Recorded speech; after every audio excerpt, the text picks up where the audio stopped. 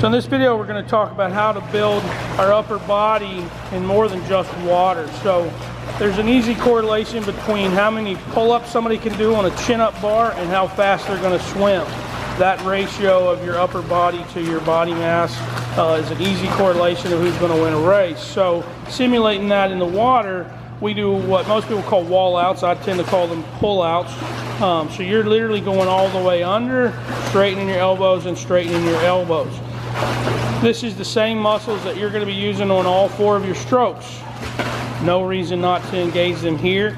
This is going to be equivalent to swimming 100, 200 yards of easy swim.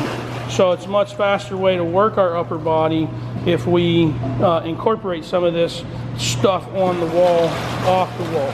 So these are great ways we can increase our upper body intensity. So you can be simulating 100 to 200 swim, whatever swim you're doing, and then throw in 3, 4, 5 wall outs, 10, 20 for the stronger people.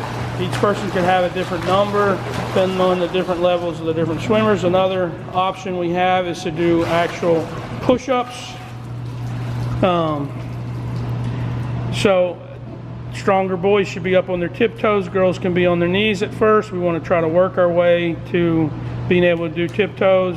We want to make sure our back is nice and prone and we're keeping everything in good position. Don't start sagging at your belly, and do X number and then take a brief rest, if any, back in the water and back to your swim. So this is a much easier way to incorporate tired upper body, training us to swim and use maximum body development up top.